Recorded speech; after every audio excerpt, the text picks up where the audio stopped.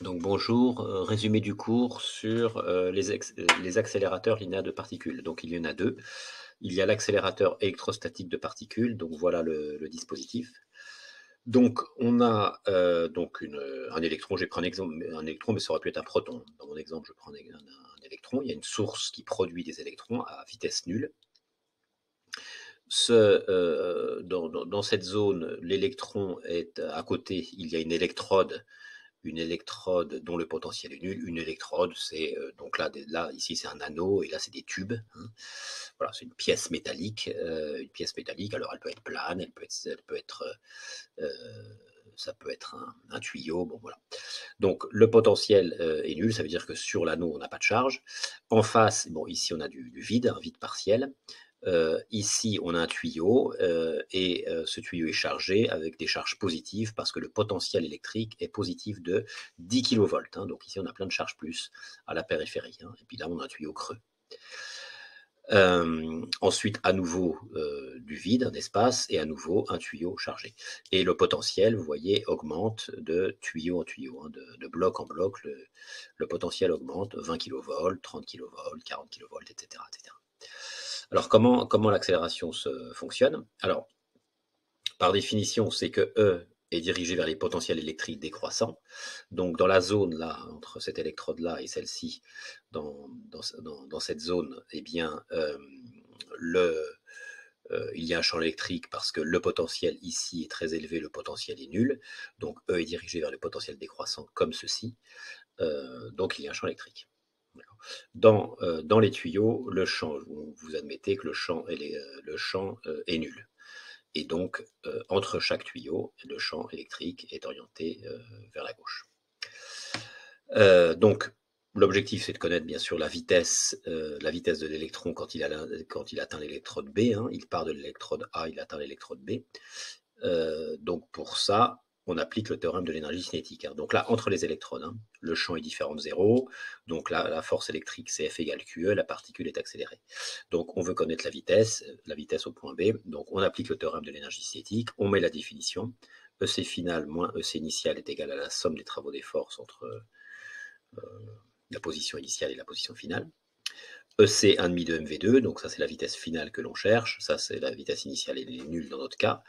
Le travail de la force Fe, hein, il n'y a qu'une seule force, hein, l'électron est soumis à qu'une seule force, Fe, on néglige le poids et les frottements. On dessine le vecteur AB, hein, le vecteur de point de départ, point d'arrivée, le vecteur force subi par l'électron, voilà, même origine. On voit que les vecteurs sont collinaires de même sens, donc du coup, le travail de la force revient au produit des normes, Fe fois AB. Donc Fe, c'est QE, valeur absolue de Q fois E. Hein, Q, c'est la charge de l'électron, on note sa petite e, fois E, AB. Voilà, donc après, il suffit d'isoler la vitesse finale.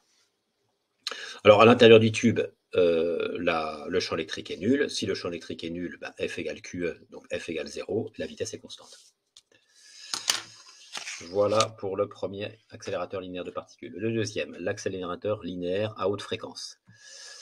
Eh bien, voilà le dispositif. Alors, on a des tuyaux, des électrodes, donc c'est des tuyaux avec des potentiels qui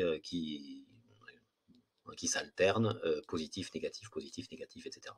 Donc, à t égale 0, l'électron est ici. Il est attiré par le tuyau chargé positivement. L'électron entre. Voilà, quand il arrive au bout, là, la charge des tuyaux change, hein, on passe de moins à plus. Donc du coup, l'électron est à nouveau attiré et accéléré. Voilà. Dans le tuyau, la vitesse est constante, c'est comme avant. Il arrive ici. Donc, et à nouveau, la charge change.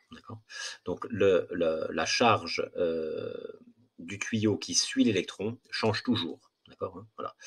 Et est chargé positivement dans notre cas, puisqu'on a un électron. D'accord. Donc voilà le principe. Hein. Pour pouvoir être accéléré, le tuyau qui est placé juste derrière la position de l'électron, hein, celui-là, doit être chargé positivement, puisque l'électron est chargé négativement. On utilise donc une tension alternative pour changer alternativement le potentiel de chaque tube. Hein. Donc on change le potentiel de chaque tube avec une tension alternative que j'ai dessinée ici. Voilà.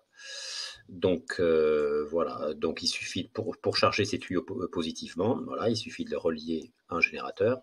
Pour charger ces tuyaux négativement, quoi, de même signe, hein, on le charge au générateur, et puis ça change alternativement, les potentiels changent ici. Donc du coup, quand ce potentiel-là sera négatif, ces deux tuyaux-là seront chargés négativement.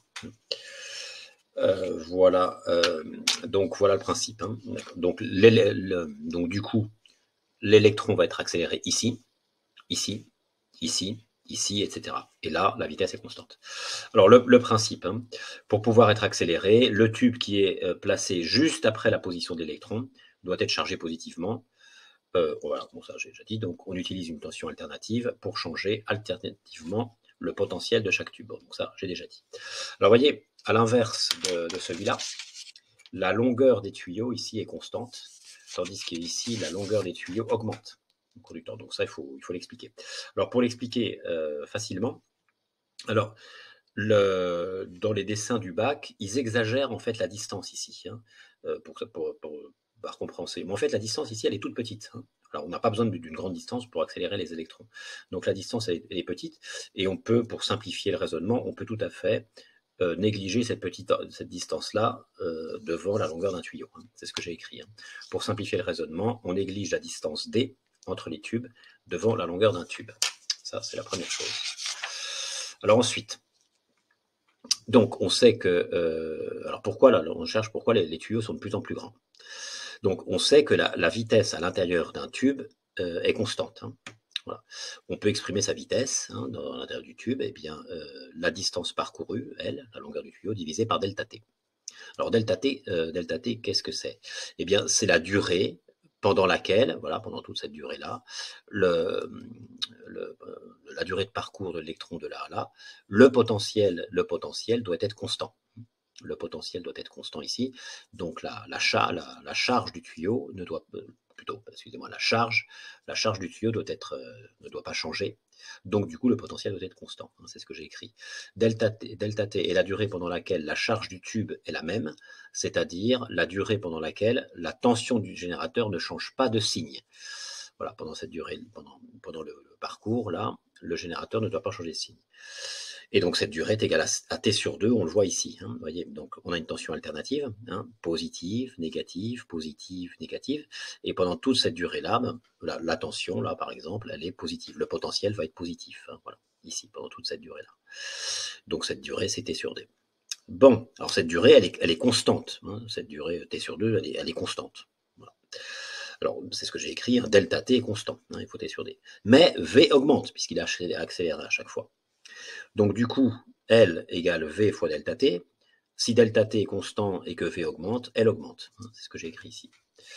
Donc voilà pour ce résumé.